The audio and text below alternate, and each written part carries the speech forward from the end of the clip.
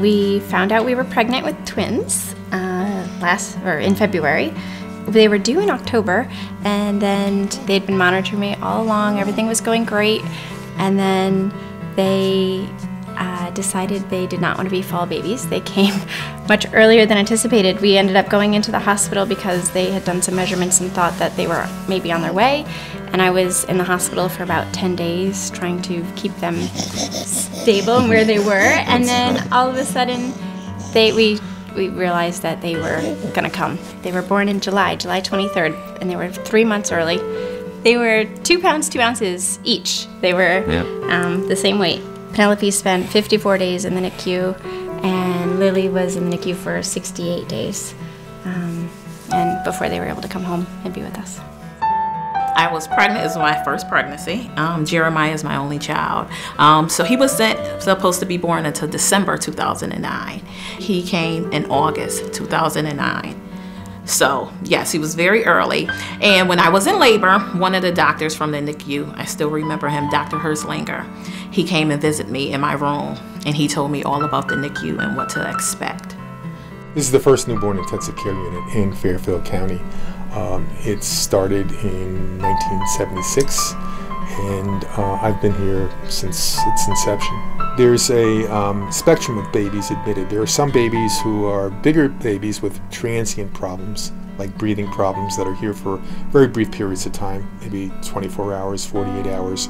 And there's some tiny preemies who are 24, 25, 26 weeks gestation, and they're literally here for months. And the parents are here every day, and we spend a lot of time with those parents and get to know those parents and their babies. Parents that have a premature baby, especially mothers, the first thing that they feel, one of the first things they feel, is an incredible guilt, sense of guilt. So when they get to the neonatal unit, they're carrying guilt, so they don't feel like they're a good parent when they get there. You wonder, had I been walking too much? Did I have too much caffeine? Did I not drink enough water? Because I have to stay hydrated, and there's 2 of them, and with some time and space from it, I think knowing their personalities, that Lily was just done. She wanted out, and she wasn't going to be constrained by anything. But at the time, I mean, there's so many emotions, and there's so many feelings that you had. When you go in preterm labor, you ask yourself, what could I have done differently? Or what did I do wrong? So I did have those feelings initially. And I have to say though, with the NICU staff, they kind of helped me overcome some of those feelings with their support and being able to answer some of the questions I have, and providing me with a lot of reassurance through the process. I'd sought treatment directly after because I was suffering from, obviously grief and postpartum depression, but I had post-traumatic stress as well. Every time I'd walk down that hall to go see my girls, I never knew, are they going to be under the lights, and so I wouldn't be able to hold them?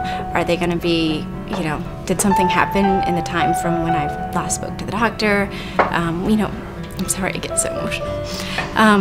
But is something new with them, or is there going to be another family in there that I don't really want to be exposed to? Because when you see a medically fragile baby, it's unlike anything you've ever seen, and it's frightening. So, yeah, you can't help but feel like I didn't do right by them. The Bridgeport Hospital has probably the best medical team on staff with the worst environment for taking care of the babies and the parents. It needs to be renovated to be sure that the care of the babies and the care of the parents is at top level for what is recommended now. Years ago, the NICUs, the incubators were all lined up. They didn't know what they know now about the brain development of the babies and what they need. They also didn't know what they know now about the post-traumatic stress syndrome of the parents and the long-term effects that this has on a parent. If you can foster that environment right in the hospital setting, you are solving problems way down the road for these families. The fact that the mother can have the baby in the room alone enhances her ability to breastfeed the baby, and that's clearly been shown to be one of the real interventions that can help improve the outcome.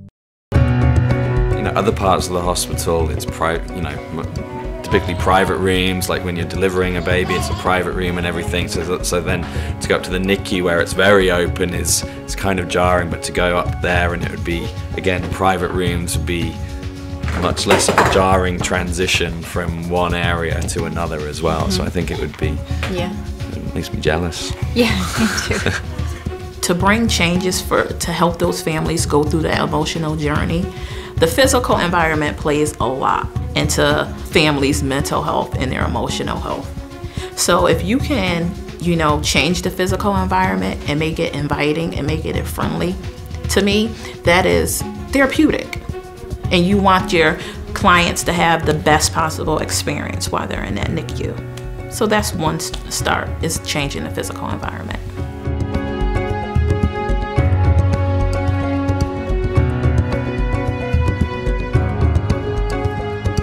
The care was, it was wonderful. The nurses, I thought, were very caring. We really made friends with a lot of them, and most of them during our time were just so helpful, and they cared about the girls especially, but I feel like they were really there for me as well, and I feel like I was their third patient. And they're great at getting you involved as soon as you can, and as soon as that's safe, like to obviously hold the baby. Like, I think we were able to hold them sooner than we thought, when you're just kind of looking at them and there's wires everywhere and they're like, you want to hold the baby? Yeah, and but then they'd say, oh, do you want to help change the diaper? Do you want to take the temperature? So they get you involved in the care so that you feel like a parent as soon as you can, rather than feeling like a patient just watching everything. I'm a big proponent of it because I've been in the hospital a lot, in Bridgeport Hospital, and seen the difference in the parents and the children that are in Bridgeport Hospital and how well they're doing because of the great doctors' care and the great nurses' care, but they could be doing even better if their environment is upgraded.